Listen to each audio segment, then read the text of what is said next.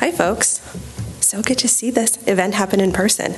Hi, my name is Alla Seiffert, and I lead the Federal Public Sector Public Policy team at Amazon Web Services. Thank you so much for the opportunity to come chat with you today.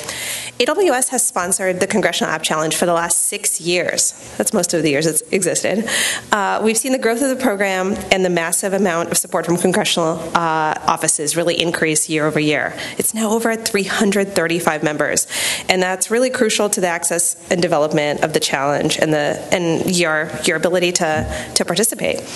Encouraging students to develop their coding skills and pursue careers in computer science is something that is a central goal at AWS and one that we support through sponsoring programs like the Congressional App Challenge. We also partner with educational institutions to make cloud and technical training available more broadly. We're excited to be here because the App Challenge exemplifies exactly why cloud can be a catalyst for innovation in districts across America. AWS is the world's most competitive and broadly adopted cloud. We offer over 200 fully featured services in data centers across the globe. Millions of customers, including the fastest growing startups, largest enterprises, and leading government agencies, are using AWS to lower costs, become more agile, and innovate faster. It's been really cool to watch some of the YouTube videos of y'all's explanations of your apps. And when you do the tech track and you explain where your code is and how you're hosting it and what services you're using, it's really wonderful to see what part of the tech stack you're leveraging and how the different SaaS solutions you're using, different code and no-code platforms. It's been really wonderful to see. At Amazon, we're committed to supporting and developing educational initiatives that enable all kinds of STEM learning. Programs that we support try and target learners at all levels with different opportunities to access. This means we're making many of our tools free and available to the general public.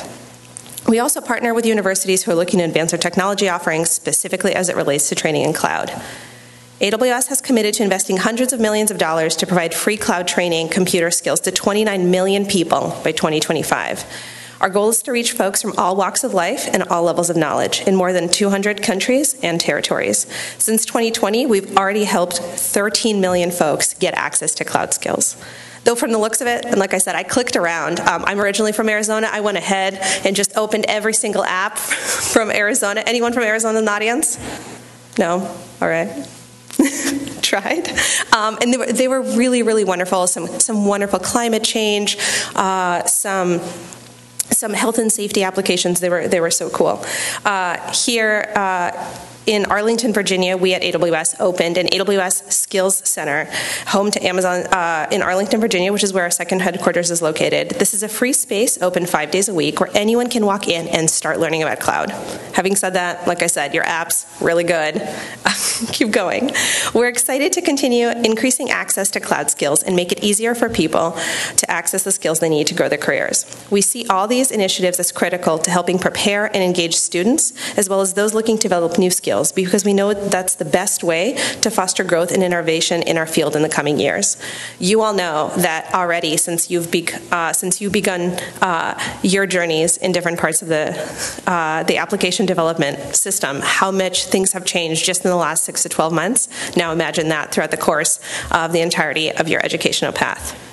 Thank you for giving AWS the opportunity to speak with you today. I want to once again congratulate all the winners and participants. These apps are incredible, and so is your work in embrace of technology to solve real-world problems in your communities. Great job.